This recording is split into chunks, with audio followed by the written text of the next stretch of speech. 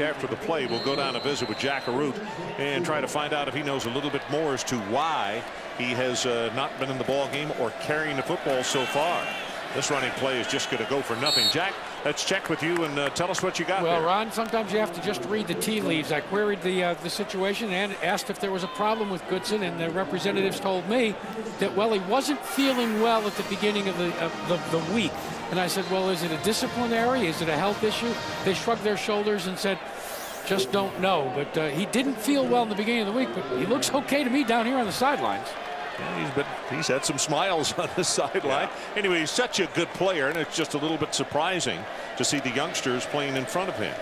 2nd down and 10, and this handoff goes right inside. And A&M just simply from tackle to tackle has not allowed anything running so far. And go back to Mike Goodson. When you see a player on the sideline who's not holding his helmet, he's not going to play. At least not now. I mean, you go over there and you hold your helmet because you never know if there's going to be a turnover. You may have to run out for a quick change. And Mike Goodson without a helmet makes me feel like, now, Dennis Franchione always tight-lipped about both injuries and suspensions. So maybe he is ill. Maybe he got in some trouble. But we just don't know. But without seeing him with his helmet in hand, I doubt Mike Goodson's going to play for a little while. 3rd down. Oklahoma needs to take it out to their own 49-yard line. Sooners lead it 7-0. They set a screen back into the short side of the field, and a missed tackle in the open field, and that'll be a 1st down OU. And it was Pugh trying to put a stop on Chris Brown, but it's a gain of 10 yards. Excellent work downfield by Malcolm Kelly. And you start to see why Chris Brown, watch Kelly up top. He gets inside on the safety who had walked up, and watch him finish this block. Excellent job, not a holding. Really nice work, but you start to see why Chris Brown has started to get more and more plays his way. He continually moving forward. Bradford has connected on his last 4 passes.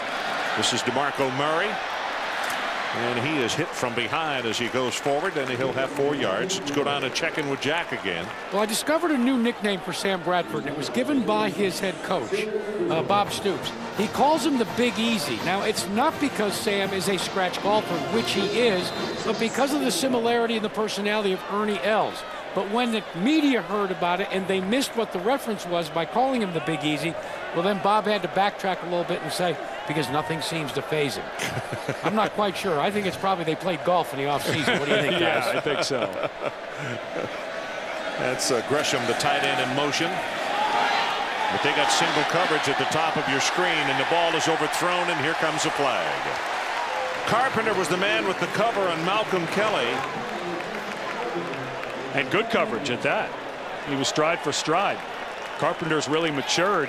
Well, the Aggie coaches are very upset, though, and it looks as though pass interference, number 13 of the defense. 15-yard penalty, 1st down. Well, both guys had their arms up.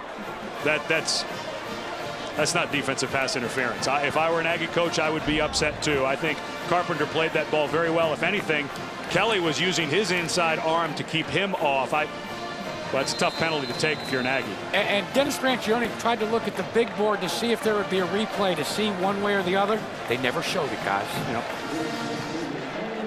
3 tight ends, the formation for Oklahoma.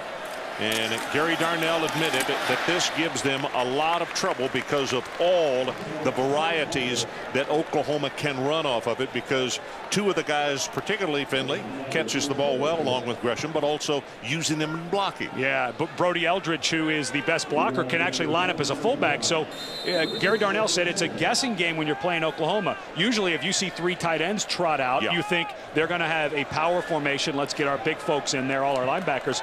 But with Gresham being able to walk away and Finley being able to run down the field, it's almost like they're a spread offense with those guys in. Alan Patrick is the man at the eye, but they're going to throw it, and out in the flat there is Eldridge, the tight end, and that is exactly what we were talking about that Darnell said gives them so many problems. Well, and they ran Finley down the field vertical, which cleared out that side for Eldridge. So very difficult to defend when you have guys that are that big and can run. There was Finley flashing by, clearing it out. Nice catch by Eldridge. Yeah, it was. Almost dropped it. Mark Dodge on the tackle. He has a special teams tackle and at least a couple on defense. He's got a good defensive game going tonight. As a short running play, maybe for a couple. That's Alan Patrick again, and again it's Dodge who's there to make the stop. And that is the end of the opening quarter. Our presentation of Saturday Night Football presented by Southwest Airlines will continue after this message and a word from our ABC stations. You're watching ESPN on ABC.